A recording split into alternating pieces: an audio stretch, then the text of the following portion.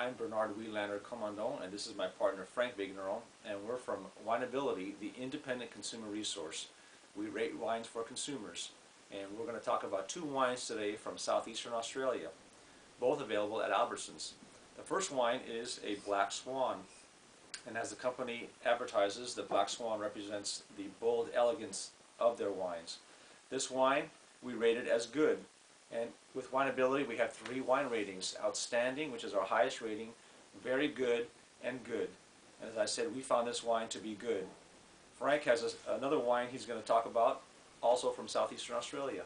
We selected 2 wines from Southeast Australia and 2 Chardonnay that are widely available in many supermarkets. Here we're looking at Albertsons, Black Swan 2006 Chardonnay and McWilliams 2005 Chardonnay.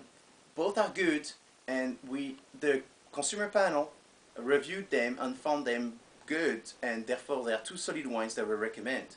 This one is from McWilliams. McWilliams is in Southeast Australia. It's famous for many different estates that they own. One of them I visited in the late 90s when I was living in Australia in the Hunters Valley. They have also other vineyards I see in Riverina, Hilltops and Riverina, Victoria, Margaret River, so many other places that they own.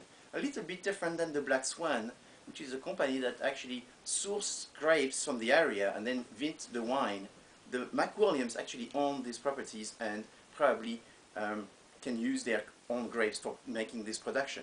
2 solid good wines that we recommend. The Black Swan from southeastern Australia and the McWilliams also from southeastern Australia. Thanks for watching, and we'll see you next time. Good day, mate.